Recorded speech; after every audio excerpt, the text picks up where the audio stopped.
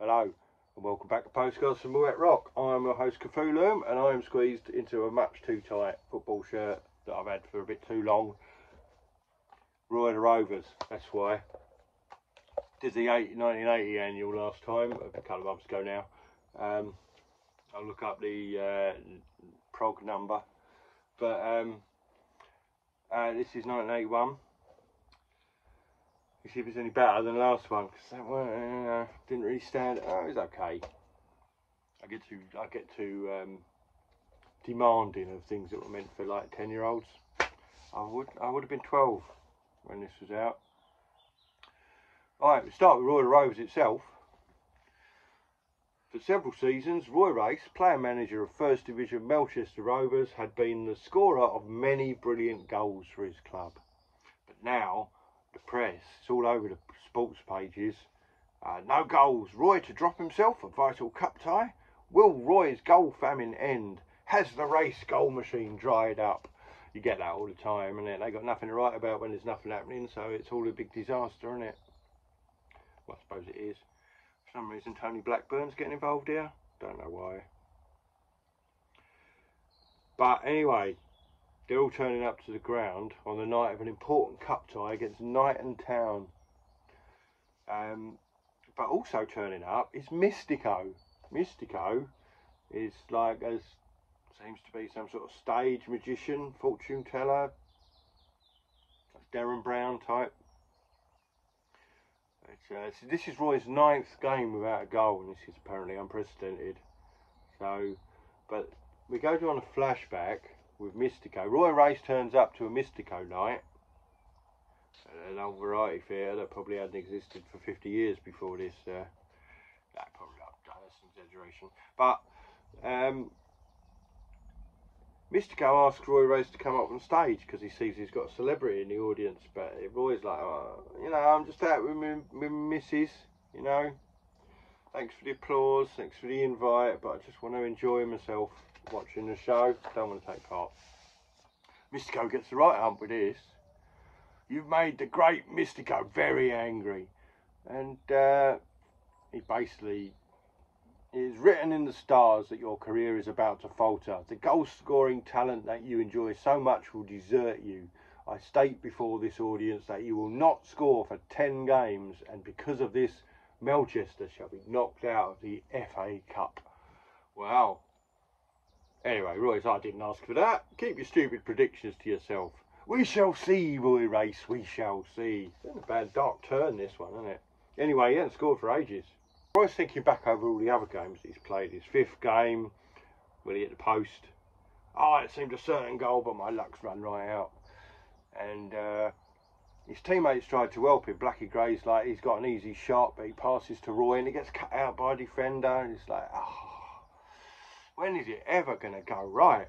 Of course, Mystico's getting a lot of publicity out of this, so he's happy.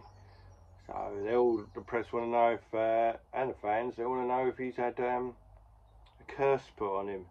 But, you know, my run of bad luck continued. Brilliant save! What has Roy got to do to score? So, people are getting a bit annoyed. Penny, his wife, he's like, you know, you don't seriously believe that, Roy. Roy has dropped himself for this cup tie, but the players aren't doing too well, and I mean, that's a terrible miss that this guy here. They're getting lucky, Rovers, so you know, luck balances out, doesn't it? The keeper's playing well though, he's keeping them in it. So at half time, Roy's like, it's not a lack of effort, but more a lack of confidence. So he didn't really help, didn't offer a solution. He's put his finger on a problem, he's got no solution. So anyway, Noel Baxter's wrenched his knee. So Roy Race comes on, but he comes on as a defender. He's going to play fullback because that's where the injured player was. This is in the days when you only had like 3 substitutes from, something like that. I mean, it weren't too long before this. It might even be this. You only had 1 sub, and had to play. You had to pick any. Quite a versatile sub, really. Anyway, Mystico's having a laugh at that. Ha! The famous Roy Race is playing as a defender. He will never score from that position. But he's actually playing quite well. And he's starting some moves. Going. They're actually getting up the pitch. And well, just the Nightingale is under pressure now, and there's like a fingertip save from the keeper, and there's a corner, and well, the keeper punches it out. The ball falls to Roy Race because he's a bit further back, see, because he's a full-back. They tend to wait around the centre circle of corners. So anyways, miss it. And it's just bobbled into the penalty area, caught some bloke off balance. He's miskicked it, and it's sliced into the corner of the net. Even one of their defenders got in the way of the goalkeeper's despairing lunge. So Mystico's got the ump here. No, I said Roy Race did not score. The ball touched someone else before it entered the net. Ah, shut up, big head. Yeah, clear off. You caused enough trouble. They'd kicking him out, really. Throwing things at him. Apple cores. I don't know why they all took apples.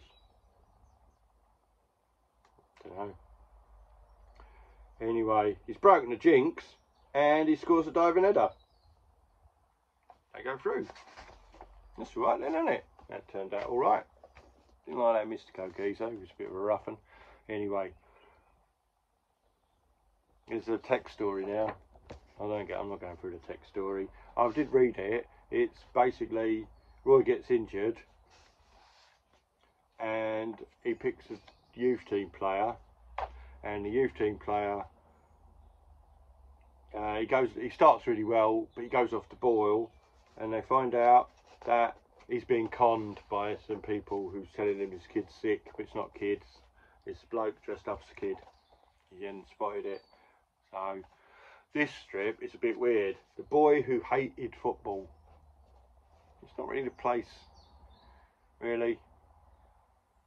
I'm not sure why it's in a football comic, but I suppose it's a contrast. Probably run out of story ideas, really, don't they? But this boy, he hates football, but his granddad or someone, just says an elderly relative, he's left him £5 a week pocket money if he plays football once, like every week. So he's got the ump about this, but he wants his fiver. I mean, in the 70s, that 50 quid today that would be. So anyway, what he's doing, he's at the fairground, and he says, "Oh look, there's a football shy. It's a coconut shy where you kick the ball instead of throwing it." Fair enough. He says, "Well, that'll count. That's taking part in football, so I'll get my fiver." So obviously, because he don't play football, as he kicks the ball at these coconuts, well, he's useless. He kicks one, goes right into the roof of the tent. He kicks the second one, he just falls over. And there's some bigger kids there taking the mickey out of him. And he winds himself up for a really big one, and he kicks it over into the next tent at all the prizes for the lucky dip. So his dad has to pay for all those damages, and his mum says, "Just give up. Just give up, John. You're rubbish, John. You're rubbish." Well, she don't say that. "Don't you think you should give up, John?" She's not very supportive, but he hates football anyway, so probably don't care. But he wants his fiver, so he's going to keep going. His 4th and 5th attempts. Oh, one missed. One glances the coconut, but doesn't knock it off. So he's actually getting better. It's his practice. See, this is what his elderly relative was after, I suppose, trying to get him in by stealth. But anyway, boots it. It's one of the posts holding the tent up. Knocks the old tent down. So his dad's got a hell of a lot to pay for now. I think he's taken several tents down.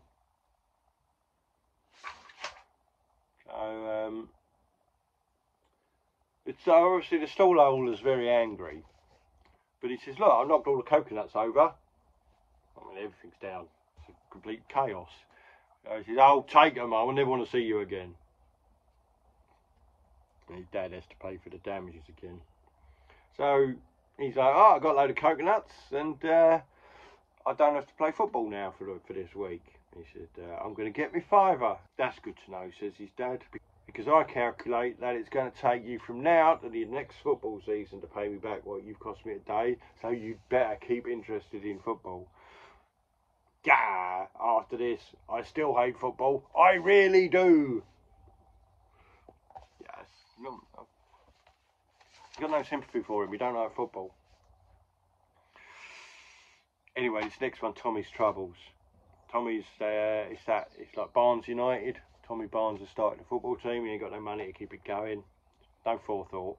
But anyway, they're playing this match. Tubby Jones is their best player. He's going around everybody. He's putting the ball in. He's assisting. He's scoring. He's doing it all. But he's got to go. They've got a cup game coming up because he's got to go and see his granny. Trouble being a kid. It's very poor positioning from the opposition team there. They've just left him. There's two players marking their own goalie. They're leaving Tommy, the opposition centre forward, complete. There's something about the way they draw these goals. It's not real football. I don't know why they do it. I mean, the art's good enough. It's just they're all in weird positions. I know for a fact one of the artists was a big football fan who actually played amateur football. So, I don't think this is him. Might be. Apparently he did the annuals. He's going to miss 2 games. So they're going to need a replacement. So they put an advert in... every team member placed a poster on his gate. Not the best advertising strategy, but they get this guy turn up, Frank Lampton. It's a bit like Frank Lampard, that, doesn't it? Anyway, he turns out to be really good. He seems to be a class above the rest of the team. So they're all really pleased with this. But he comes with scouts. 2 men, officials from a local league club. Make a note of that, lad, Ken, the number 6, Frank Lampton. I mean, Tommy's playing pretty well. Nice backheel assist there for Lampton to smack one in. But, I mean, he's just constantly training. He never stops kicking a ball. That's why he passes so accurately. Practice makes perfect. So, I mean, Lampton keeps his place for the second game. Obviously, he's the best player they've ever seen. But he has to anyway, because Tubby's not back. There's no room for error with this team. They haven't got any extra players at all. It's an hard game. It starts to rain, but Lampton helps out and sets Tommy up for a goal. These 2 scouts very keen on Lampton. Lampton again, that boy's got it. The boy Barnes is good, but I think Lampton's a little older and stronger. That explains why it's a bit better. Goes a long way at that age. Goal! That's it, we've won. We're into the second round. So, it's worked out. The scouts come up after the match, talk to Lampton. He says they want him to play for, who is it they want him to play for? We've a team in the Central Boys League. Horton City. Right, Lampton's, you know, they want him to play for them. He said, well, we have to ask Tommy. He's very honourable. He's only played for them 2 matches. And he was only, covering Tubby. So, Tommy's okay with that. You go with our blessing. Join Horton City, Frank. Honestly, you're miles better than anyone at Barnes United. Take your chance, pal. So that's good. Tubby comes back. I knew you wouldn't find anyone good enough to replace me. And they're all like, our trouble was we found someone who was too good. That probably confuses him. Not worry him. Stop him being so arrogant, on it, might do. Anyway, got those pictures of footballers. The quiz. Oh, I can't. Don't really want to do a quiz. Anyway, this is Mighty Mouse. Kevin Mouse, known as Mighty Mouse, was a star striker and left winger of First Division Tottenford Rovers. He was also a part-time medical student. One Saturday afternoon, during a tough team match against close rivals Chilbury Athletic, his fingers, his mouse, he's very small. It's a bit rotund. So it's not really the average footballer. Anyway, he gets completely taken out by this giant defender. The ref says, play on, no foul.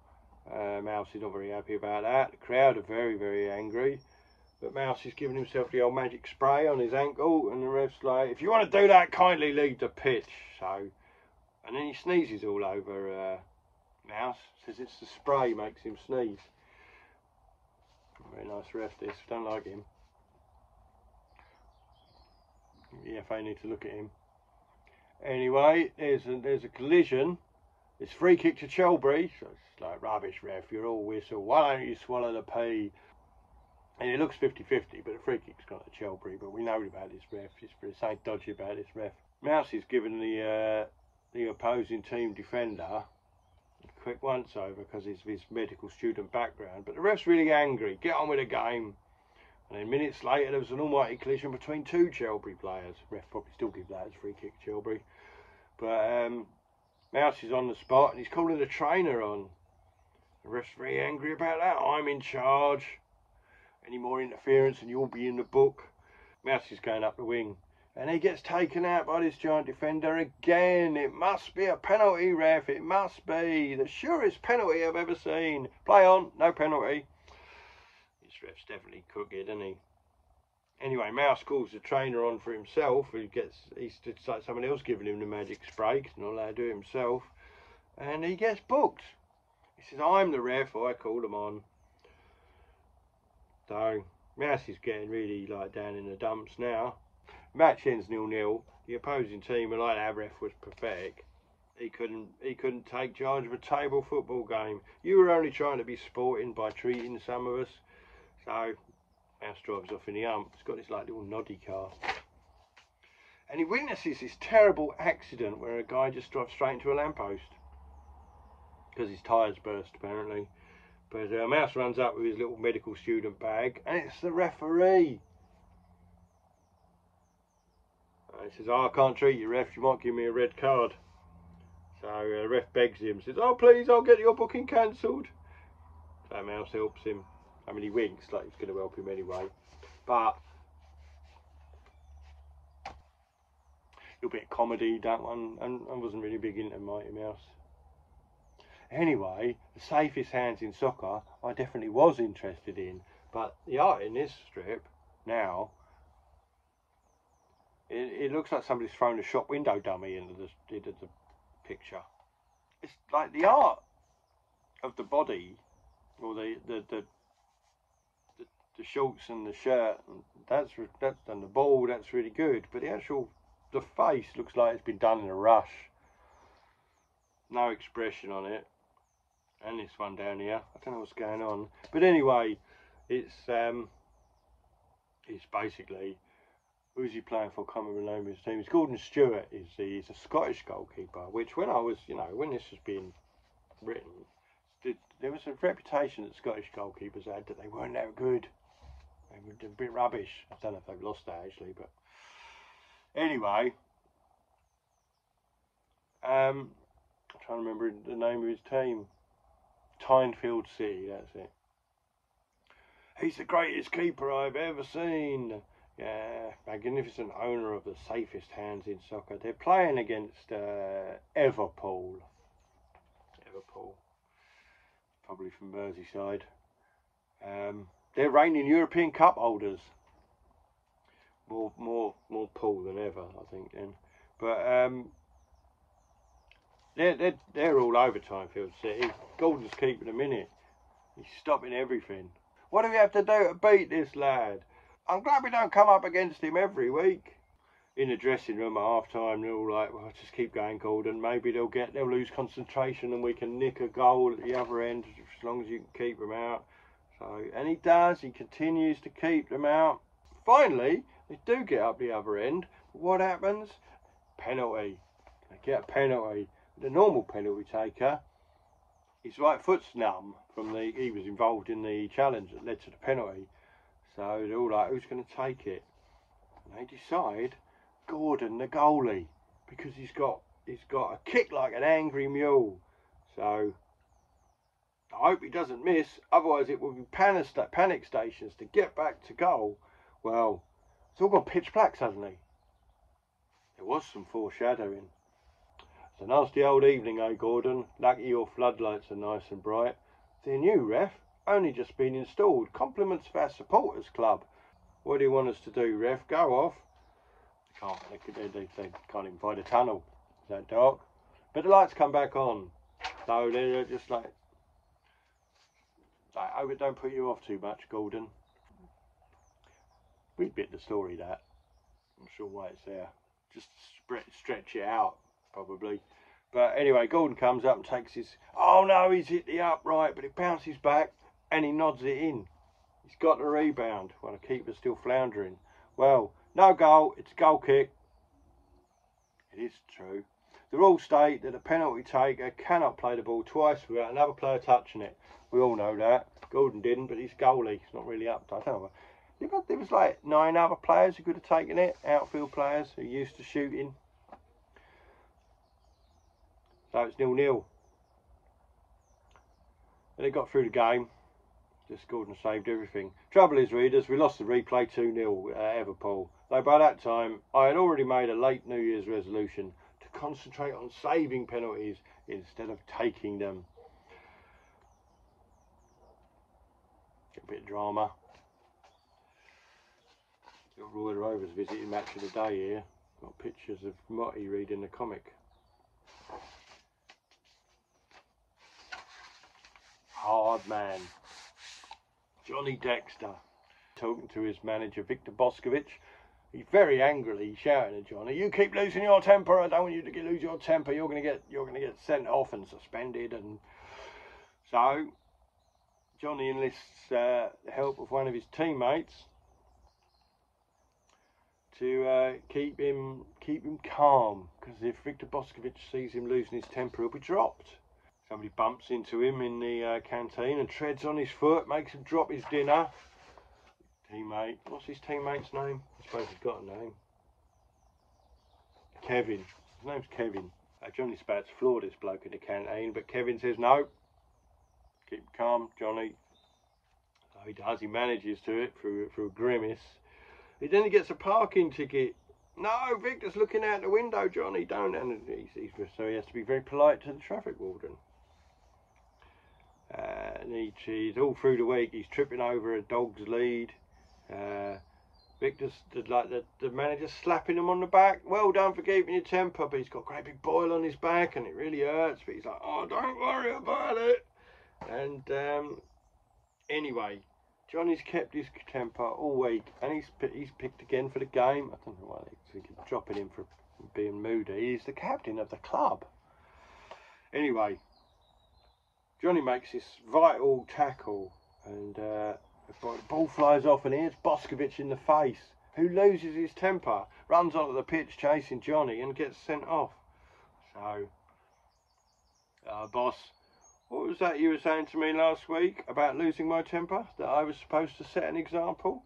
Pah, I shall never lecture you again. I'm humiliated. I am distraught. For once, Johnny Dexter has got the better of Mr. Boscovich. Did I say Mr. Boscovich? I'm not doing it all again just because I did. I don't care. Laurie McMenemy with like a tiny cup of tea? I don't know why. Right, well, this is unusual. Roy Race's School Days, and it's the sequel to the story in the annual from a year ago. So you've had to wait a whole year to get an... I mean, Roy Race's School Days wasn't in the comic, I don't think. Not when I read it, anyway. But they're on this cruise that they won last year, a couple of weeks ago. And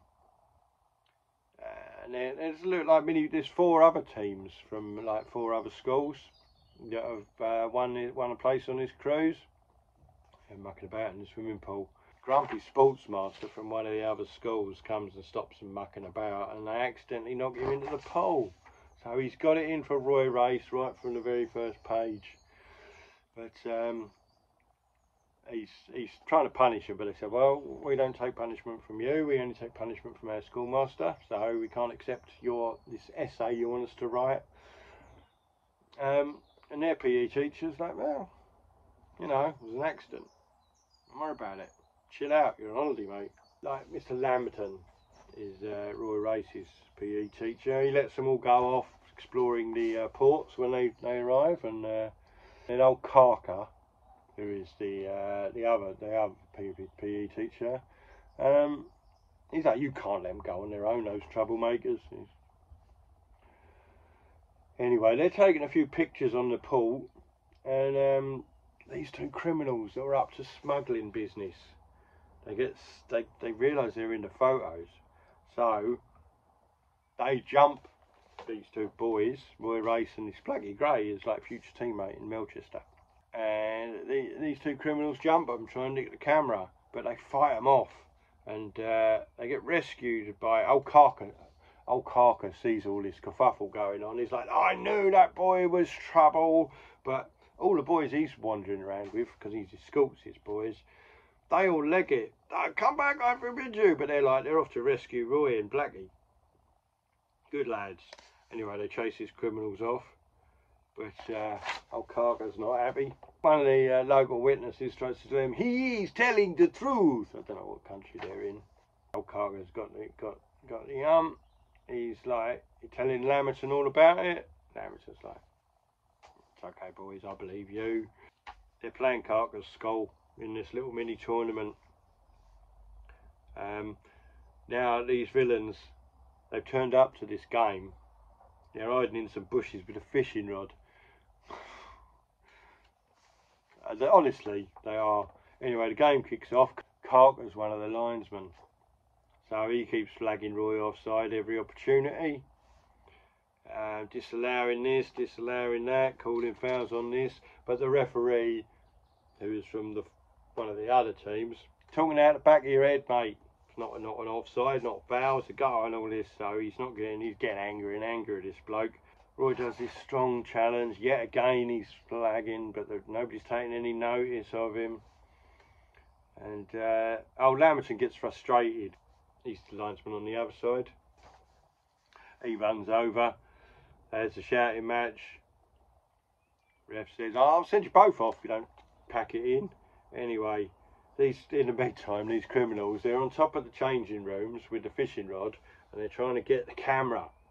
They get the camera up through the skylight, and they take the film out and put the camera back. Roy ends up swiping at this ball, and he just narrowly misses old Carker, who gets very, very angry. But what he's done, he's seen these people on top of the changing nuts, and he's booted the ball at them to try and, like, I don't know, he's trying to knock them off. But maybe just draw people's attention to it. But they've gone by the time the ball gets over there. So Carker's like, you did that on purpose. But they examine the scene, and they see the skylights open, but they check, see if anything's missing, and nothing is. Although Blackie's like, I'm sure I put my camera on the bench, not on the floor. He would. Valuable things, cameras. Don't use them anymore. All got them on our phones, haven't we? Anyway, that don't mean nothing. They come back out. Roy and Blackie score, makes it 2-0. They win that game. Carker is even less happy. So Blackie realises his film's gone. Can't work that out, can he? The next match, they're playing, and the other match was a draw, if you want to keep up. So Melchester are leading this little table of 4 teams. These are the days of 2 points for a win, though. So it's all play for. Anyway, playing their next game. Bit of a rough drum for time. We're always getting sandwiched. And oh, it's goal to Carford. He lost the ball, see, he got knocked off the ball, and they just punted it outfield. And I don't know what the goalkeeper's doing here. Looks like he's trying to reach for the post so the post can rescue him from the nasty ball. But anyway, these two villains, they've gone back to their boss and they said, well, we got the film, but it's not the right film. They said it was a new film. Still need to get hold of this film. Oh dear. Anyway, Melchester Rovers, they need an equaliser here. He scored a brilliant goal. He's trying to lose his marker, so he's ran offside and he's ran back on again just in time for the pass, and he scored a wonderful goal after a good pass from Blackie. But old Carker's given it offside. They back chat him a little bit here, and he threatens to book them or send them off. Anyway, the boss has sent these two villains back. The boss has given them a school uniform. Where he got that, I do not know. And he says, right, one of you put this on and go on the boat and sneak through their stuff. You'll be in a perfect disguise, disguised as a schoolboy. Have you seen these two villains? I mean, the one who wears the uniform is the big fat bald one. I'm surprised these villains haven't been caught like years ago, but you know. Anyway, eventually Roy equalises in a way that Carker can't disallow it, which is also lucky. But the steward catches this criminal dressed up like Tweedledum. Roy's about to put in the winner, and his lace breaks, so his boot flies off, and it just narrowly misses Carker. Carker's like, oh, I've had enough. Get off the pitch and don't come back till your boots are fit to wear. So he has to go off and find a new lace, which takes him a while. Meantime, the old 40-year-old schoolboy is pushing his way past the steward who's caught him, and he's got away.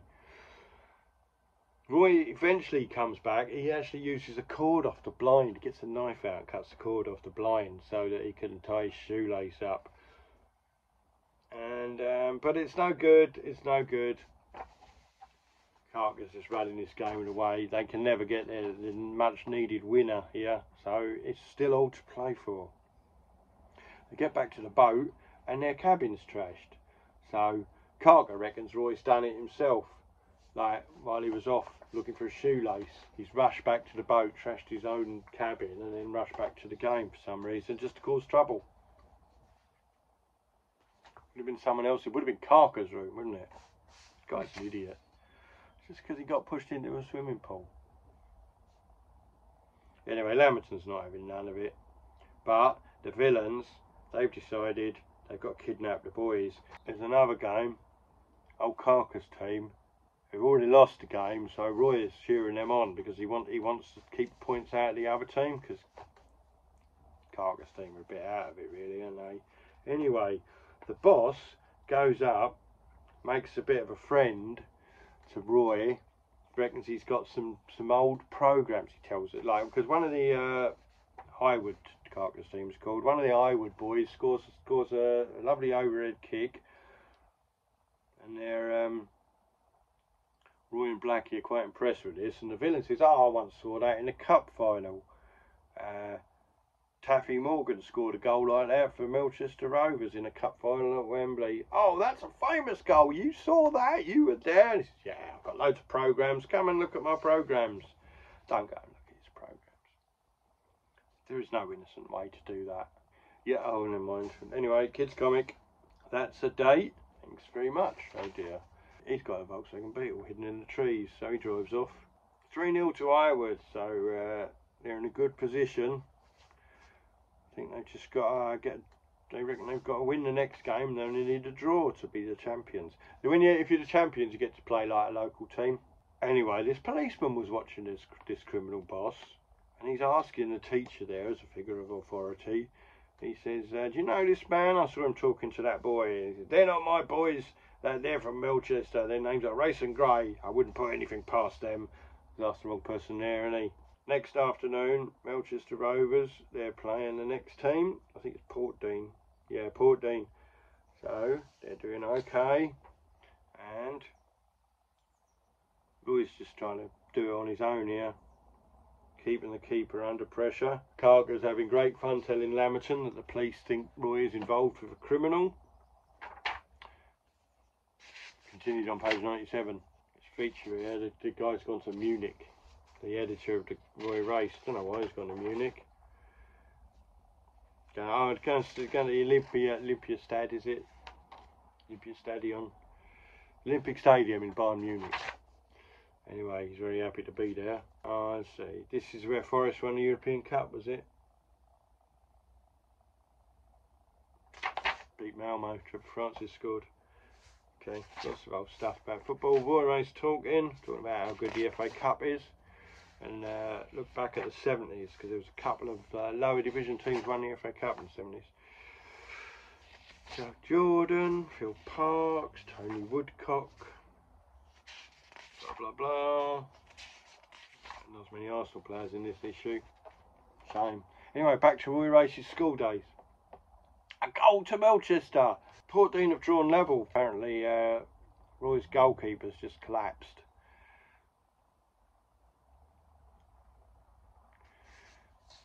There's no explanation for that at all. So what is it? 1-1. It's 1-1. And it looks like that's the way it's finished. Anyway, at half time, Lamberton breaks the news to him that Carker is taking them all to an opera in that evening. So all the schoolboys are really happy about that. Anyway, they go out and play the rest of the half. Roy and Blackie got this special... I'll just point out he's called Blackie because he's got black hair, even though this was written in this... Well, it would have been written in 1980. But even though it was written back then, he's named Blackie because he had black hair. Just in case anybody was worried. Anyway, this throw-in routine they've got, he just throws it into space and Roy legs it after it. Gives Roy a clear chance, and he scores! Roy's going to make it 3-1. Roy doesn't want to go to the opera. He wants to go to see this weird guy in his programmes. So he's taken a shot right at the end of the match. Keeper does save it, but they've still won 2-1. And he runs into the post deliberately and hurts his foot. And he makes out he's too injured to go to the opera. Because you can't go to the opera with a bandage on your foot. And Blackie says, I'll stay and look after him, keep him company. As soon as everybody's gone, they're off to meet this bloke. They get on a boat with him and he takes them to this island. It's the only house on the island. So, I mean, even if they don't know he's a criminal, but they're not suspicious of anything. They just want to see this bloke's football programmes. He walked up to them in a football match. Anyway, as soon as they get in there, he tells them, you know, we're part of a criminal gang and you take pictures of us and we want your camera film. And they're like, well, you can't have it. So he locks them up. Anyway, they're in this room. And they're having a poke about in this room. It has been noticed they're missing now, but it's night time now. The teacher's like, well, they'll get back late. I'm sure it was just to avoid the opera. Can understand because he's been at the opera now. Anyway, they're rooting around in this room and they find this trapdoor. Basically, they hide in the trapdoor. The guy comes in, he can't find them, and runs off to tell the boss, leaving the door open. So they climb out the trapdoor and they escape. In the meantime, Mr. Lamberton, he's waited till morning. They haven't turned up for breakfast and he's still going to go, give them a few more minutes. Maybe they've gone for a walk. We got back when we was all asleep and then gone for a walk before we got up. Yeah, that sounds right. I think this bloke should be struck off the teacher's register. Do they struck teachers off or just sack them on? The alarm's been raised back on the island, and Roy and Blackie, they've hit up a tower. And why do people always go upstairs to hide? They're never going to get trapped. But there's no way off the island, you see. So, anyway, eventually the teachers go to the police. And the guy who was talking to Carker has said, right, I know who this guy is. We were following, we know where he lives. We've just got no evidence on him. They're just too good. I mean, they don't seem that clever to me. But they go to the island on a police launch. In the meantime, they're getting a bit desperate. They've got guns. Roy and Blackie are still holed up in this tower and they're trying to batter their way in. So they put everything in front of the door and they're actually climbing out the window of the tower, which the police, hey, get back in there, it's too dangerous. Yeah, there's guys with guns coming through the door. Roy's hanging out the window. I mean, these gangsters are doomed now. They're just trapped on the island now, the police are there and they've got evidence now. They bust in, but Lamberton, he storms up the stairs of this tower and he takes the boss out with a right hook and a left hook. I don't know what the other two are doing. Maybe they've only got one gun, but he's taking him out. Quite brave of this teacher. Foolhardy, but brave. The film all the time was in the developing lab on the boat. I've got a developing lab on a boat. Why wouldn't they have a developing lab on a boat? It's a tourist thing, I suppose. cops taking these criminals away. While all this has been going on, Roy's team have had to start the last match with like 9 players. They could have put 2 reserves in, but they've decided, no, we'll play with 9 because they're bound to be back at some point. They are obviously under siege, but eventually they concede a goal. We can no longer wait for Race and Gray. We'll have to get the reserves on after the horses bolted that a little bit, innit? Anyway, Mr. Lamberton rushes back. No, they're here, and he puts them on, and then they score 2 goals, 1 each, and they've won. Got a nice little trophy. Get back to Blighty.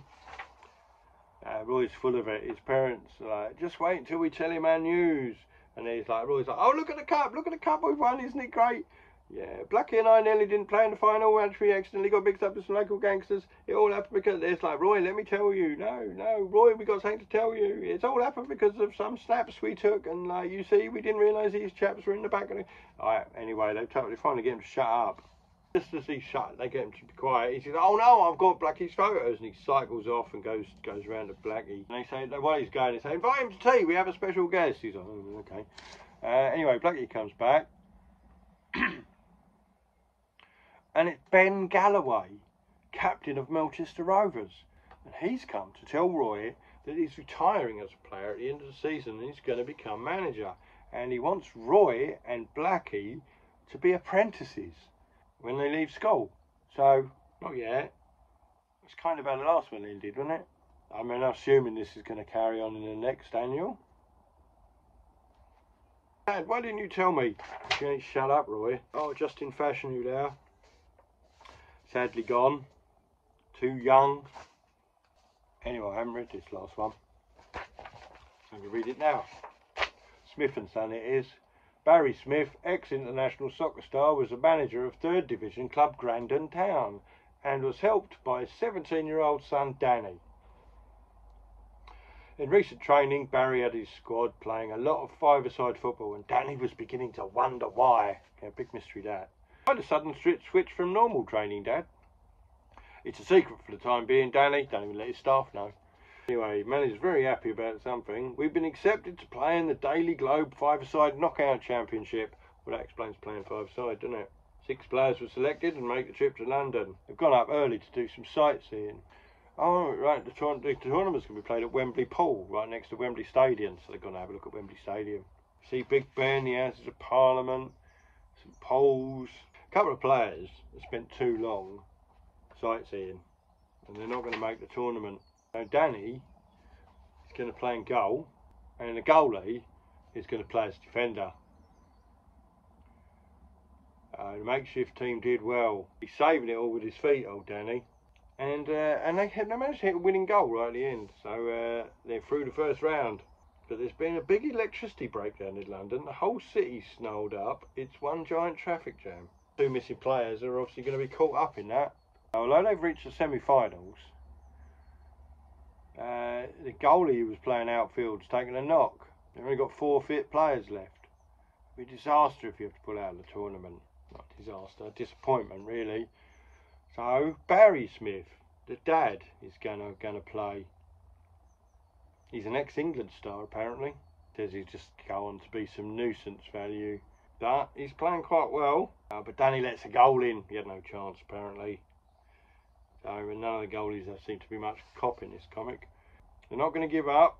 Let's show these 1st Division guys we have every right to be playing against them. They're playing against 1st Division. They're a 3rd Division team. And they managed to get another goal. And they managed to equalise. So that's good. Got proper commentator there. Must be televised. Oh, there's no way through for Barry. It's 2 against 1. Look at Andy Watts making a run. To me, boss, now. But incredibly, all brilliant. They were expecting a pass and he darted between the pair of them. He scores. But he's hurt himself. He can't. They've won the game, but he can't risk playing in the final. Anyway, these 2 players come back. It's a thrilling match. It's 2-2 right near the end, but it's Oldcastle who snatched the winner. Who are we supporting? Grandon. So, unfortunately, they're runners up. £200 goes to Barry Smith. Congratulations, you and your team have helped make this tournament a great success. Thanks a lot. Blackouts, lost players, a golden goal and much needed money for the club. What a day this has been, Dad. You bet, Danny. But you forgot my medal. They're always great to win, especially when you're a manager. So he's happy with his runners-up medal. That's the end of that. Not very good again. I mean, it's okay. It's nostalgic for me.